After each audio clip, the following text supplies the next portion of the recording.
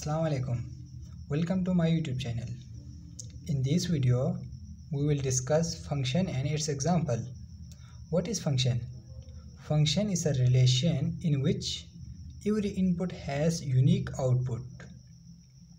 The main concept in this definition is unique and every input.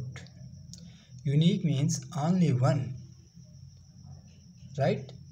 You can easily understand this definition by this example. Let's see first example. This is any function f and this set is known as input or domain and this set is known as output or range. This is input A. A has unique output which is 1. B has output 3. Yani B has unique output which is 3. C has unique output which is 2. Right? In this example, every input has unique output. It means it satisfies the condition of function. Every input has unique only one output. A has one output, B has one output, C has one output. Right? So this is function.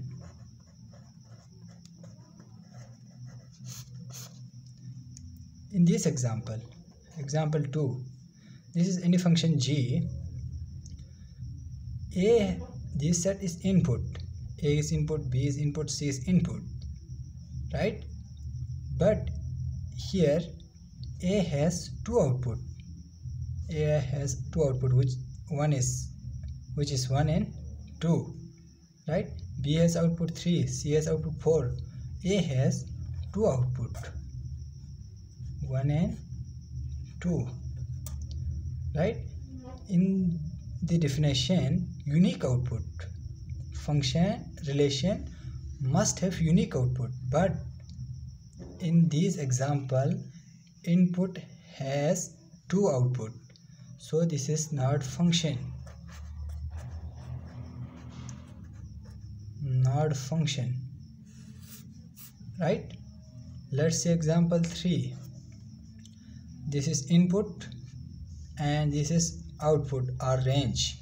Right? A has output 10. B has unique output which is 5. C has unique output which is 15. But D has no output. In this definition, every input has unique output, but in this example, every input has not output. So this is not function because every element has not output, has not unique output, not output. There is no output. That's why this is not function. Let's see mathematical expression or some mathematical example. This is any function f of x equal to x from any real number. Let's see x equal to 1. Then f of 1 equal to 1. Right? When we put 1, then we get also 1. When we put 2, then we get again 2. When we put 3, f of 3, we get again 3. It means every input has unique output. But in this example, you can see when we put x equal to 1, we get f of 1 which is equal to plus minus 1. When we put only one input, we get two output.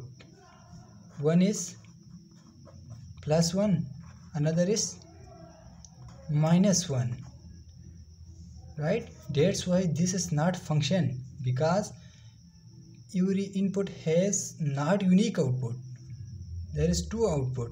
That's why this f of x is not function. This is function. This is not function. Right?